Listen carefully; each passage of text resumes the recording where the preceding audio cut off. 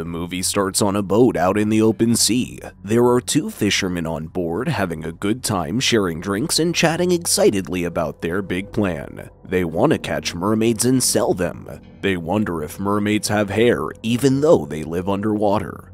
As the story moves forward, we are introduced to another character, Dr. Bayer. He's riding on his own boat, a little distance away from the fishermen. He seems serious, often peering through his binoculars as if looking for something.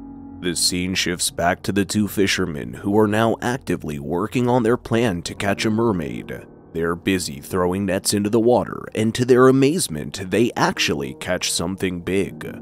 Meanwhile, Dr. Bayer hears some commotion and turns his binoculars towards the fishermen's boat. He sees them struggling with something in their net as they haul it on board. Dr. Bayer can't believe what he's seeing. It's a real, live mermaid.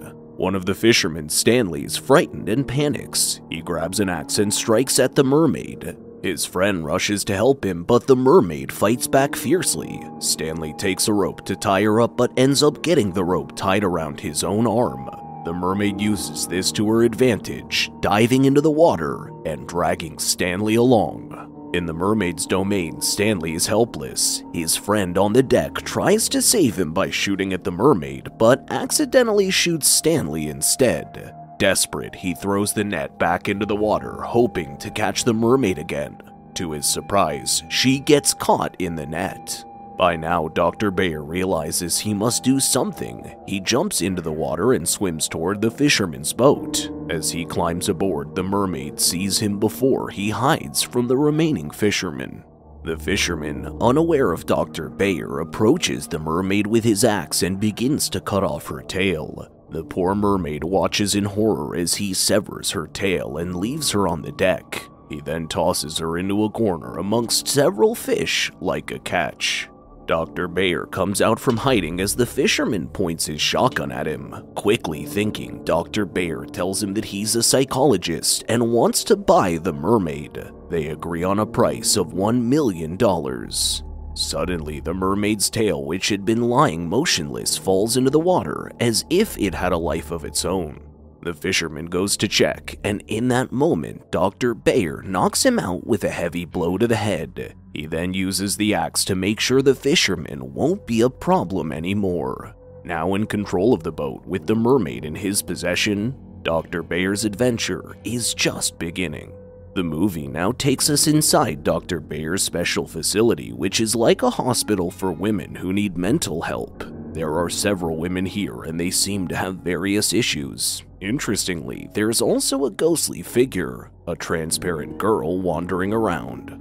This ghost girl seems friendly. She approaches the group of women and talks to one named June. The ghost tells June that she thinks there's someone new in the bathroom. It turns out that June is the only one who can see and hear the ghost. June, not wanting to look weird in front of the others who can't see the ghost, passes the information as her own thought. This gets all the women worked up, and they grab whatever they can find to use as weapons. They want to see this someone. Their counselor, trying to keep things calm, tells them not to get carried away with June's imagination. The counselor goes to the bathroom first and discovers that the someone is actually the mermaid, the new girl. The counselor tells the group that they should be nice and make her feel welcome. Meanwhile, Dr. Bayer's in his office looking at photos of the mermaid on his computer. There's also information on how many days have passed since he first found her. We learn that the mermaid has grown something like a cocoon where her tail used to be. Dr. Bayer decides to move her from the boat to his facility for more study. Back with the women, they hear high-pitched screams. The ghost girl wanders into a pool and sees the mermaid there. The mermaid gets scared of the ghost and jumps into the water. It seems like the mermaid can see the ghost too. The next scene, a nurse named Sandra tries to communicate with the mermaid. Suddenly, the mermaid starts using sign language, and Sandra realizes she can communicate this way. Later on, the ghost girl brings the mermaid a wheelchair. The mermaid is scared, but the ghost covers her with blankets to make her feel safe. In the next scene, all the women are in a group session with Dr. Miller, a fellow psychiatrist who can help them with sign language. She begins using sign language again, but Dr. Miller finds it hard to understand. He thinks she's saying there's a girl in the room no one can see. June speaks up and says she can see her too. And here we understood that the mermaid and June share the power of seeing the ghost girl. She explains that there are thousands of girls born on land who don't know they're descended from mermaids. We can also infer that June could be one of this type, as she seems to share the ghost-seeing power. This information is so strange that Dr. Miller can't comprehend it. Sandra explains to him that the mermaid believes she is a mermaid. One of the women asks why she has legs. The mermaid explains that mermaids get legs when they're forced to live on land, or if their tail is cut off. One of the women, Raina, doesn't believe her and spits on the mermaid, bullying her. However, the ghost girl comforts the mermaid, telling her that she believes her story. Meanwhile, the guards try to take the mermaid away, but she fights back. They use special equipment to stun her and put her in a straitjacket. Dr. Bayer wants to put her in a spooky part of the facility called the Lower Asylum. He tells a guard she needs to be alone, but the guard is too scared to go there. Dr. Bayer has to do it by himself. The Lower Asylum is very crappy and full of water. Dr. Bayer drags the mermaid through it. Back with the other girls, they're curious and worried about where the mermaid was taken. One of them, Linda, decides to find out. Inside the Lower Asylum, Dr. Bayer tells the mermaid that she shouldn't have revealed her secret about who she really is to the others, and that's why she's in the scary padded cell.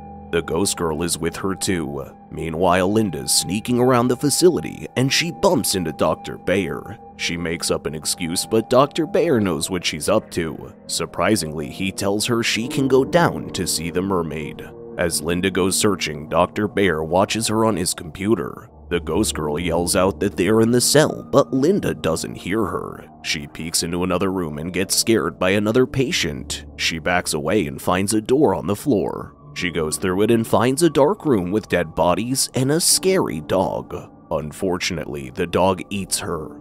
This scene reveals how evil Dr. Bayer really is.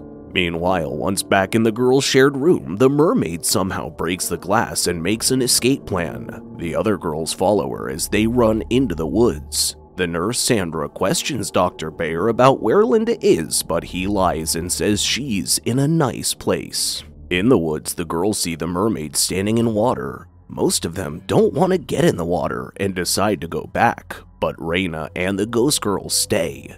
Even though Raina was mean to the mermaid before, she now wants to help. She stumbles, but the mermaid catches her kindly. By dawn, the two are still searching for the mermaid who has disappeared. Suddenly, the ghost girl finds the mermaid with her tail grown back, lying near the water. She realizes the mermaid's tail couldn't grow back before because the pool water had chemicals in it.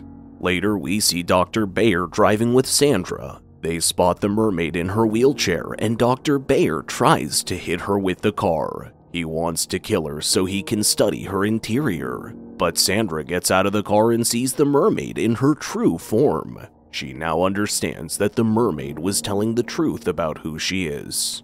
In the next scene, things get intense at the facility. The nurse tries to give the mermaid a shot to make her sleepy, but the mermaid uses her powerful tail to push her away. Meanwhile, in the girls' room, they are locked in and boards are being nailed over the windows so they can't escape again. Suddenly, the girls see Dr. Bayer taking the mermaid away in his car. As he finishes loading the mermaid into his car, he shoots the guard that was helping him. The girls get really scared. Nurse Sandra comes to the girls' room and tells them that Dr. Bayer's planning to keep them all trapped because they now know the mermaid's secret. She says Dr. Bayer won't let anyone leave alive because he wants to keep the mermaid hidden from the world. Things get even scarier when a man who works for Dr. Bayer tries to break into the girls' room to hurt them. Nurse Sandra tells everyone to be very quiet and not to move. Thankfully, the man eventually leaves. But then another staff member sneaks into Dr. Bayer's room. She's shocked to find him sitting at his desk, staring at her. Suddenly, he shoots her with a gun. But then his gun gets jammed up and won't shoot anymore. The girls take this chance to run out of the facility. Dr. Bear goes into a bathroom, and one of the girls dash to the same bathroom because she needs to use the toilet. Dr. Bear points his gun at her, but it's still jammed. He then takes out a taser. He shoots it at the wall. The girl thinks he misses her, but it seems like he did it on purpose. The electricity from the taser mixes with some blood on the wall and shocks the girl. Meanwhile, Dr. Bear gets into his car where the mermaid is. The ghost girl is there too, comforting the mermaid and promising she won't leave her alone. Dr. Bear drives to his boat where he ties up the mermaid in a room. He tells her that he's going to do what he's been wanting to do ever since he first saw her: cut her open to see what's inside. Nurse Sandra shows up with all the girls in a car. She bravely tells the girls to stay put while she goes on to Dr. Bear's boat by herself. As she enters the boat, Sandra hears a sharp, high-pitched scream from the mermaid. She follows the sound and realizes it's coming from behind a bookcase. Then Sandra starts moving books and suddenly finds one book that doesn't budge. It turns out this book is actually a secret lever. She pulls it, and voila! A hidden door opens leading to where the mermaid is held captive. When Sandra steps into the room, she has a gun in her hand, which she found on the wall. She's a little scared to see Dr. Bear reflected in a mirror, but then she remembers she has the gun, so she gathers her courage and shoots him. Back in the car, the girls hear the gunshots and think that they must help Sandra. The scene cuts back to the boat where it turns out Sandra only shot Dr. Bear in the hand. The mermaid then uses her strength to tackle him. The girls make it onto the boat and help free the mermaid. The moment she is free, she slips through an opening in the boat, diving into the ocean, where she truly belongs. The mermaid is free at last. But not everything is rosy. The girls are stuck on the boat, and the door won't open. To make matters even worse, Raina shouts that the boat is sinking because of a hole. Just when they're trying to figure out how to escape, Dr. Bear gets up and pushes one of the girls into the water. He tries to suffocate her underwater. But guess what? The brave, powerful mermaid comes back and fights Dr. Bear. She's powerful and beats him to a fight. As the boat keeps sinking, the mermaid uses her mighty tail to smash a hole in the roof. With a few strong slams, she creates an opening, and everyone manages to swim ashore. On the beach, the mermaid crawls towards the girls. Then, something exciting happens. One of the girls remembers the mermaid saying that there are girls who are mermaids but don't know it. Curiosity takes over, and she asks the mermaid if any of them are actually mermaids. Everyone is waiting to see what the mermaid does, and she points to June. Now, they understand that mermaids can see ghosts too. As the mermaid begins to crawl back to the ocean, the ghost girl comes close to her and starts crying. The mermaid tries to communicate with her using sign language, but the ghost doesn't understand. But then one of the other girls interprets for the ghost, saying that the mermaid is telling her she will always feel her presence. It's a beautiful and touching moment as they say their goodbyes. The mermaid, with all the grace and beauty, glides into the ocean. All the girls are watching her swim away. Even Raina, who's been the bully type all along, feels sad to see her go. But wait, there's one more scene.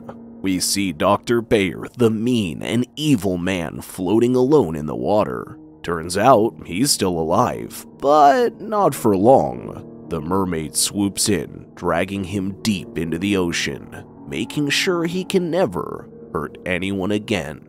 And that's how this amazing journey comes to an end. With the moments of friendship, magic, and bravery, these girls and the mermaid stood together against evil. They found out secrets about themselves and formed a bond that was deeper than the ocean.